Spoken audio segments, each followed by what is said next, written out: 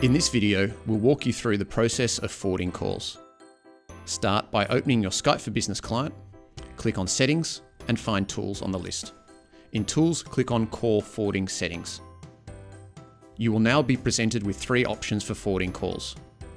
If you choose the first option on the list, turn off call forwarding, only your Skype for Business client will receive calls and no calls will be forwarded.